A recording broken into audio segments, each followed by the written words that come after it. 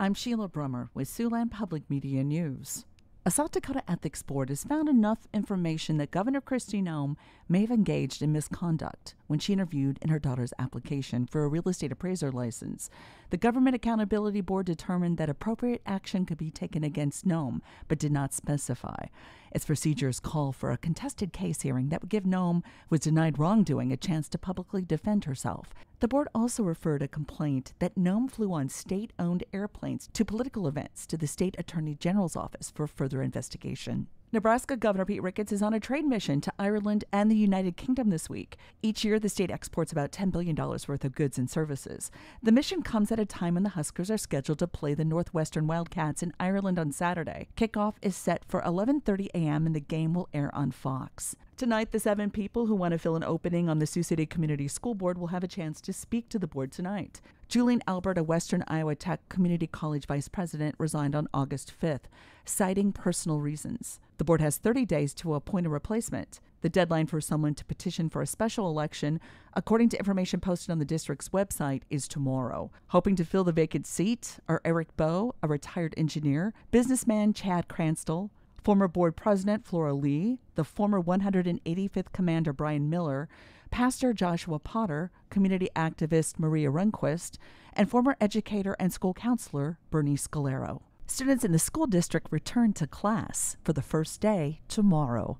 Potential White House hopefuls from both parties often stop by Iowa's legendary state fair during a midterm election year. It's a way for them to connect with voters who could sway the nomination process. But this year, the national political traffic at the fair was light. Democrats remain uncertain about President Joe Biden's political future, and many Republicans are avoiding taking on former President Donald Trump. Several would-be 2024 candidates have quietly made political inroads in Iowa by campaigning with state Republicans.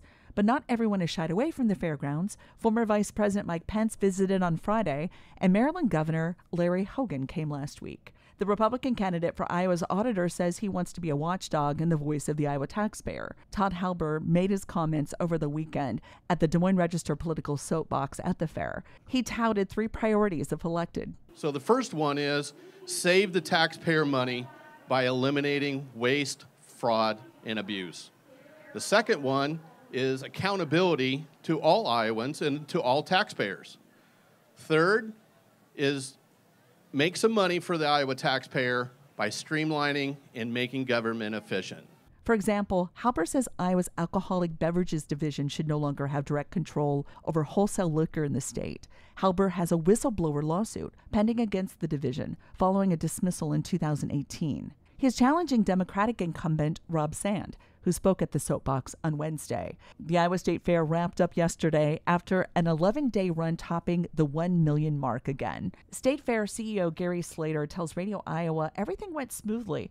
Friday fairgoers did experience 3 inches of rain that fell in a short time. The fair set an all-time record for the highest attendance on Saturday, with almost 129,000 visitors. The fair also broke a Guinness World Record for the largest cornhole tournament that was held on Saturday.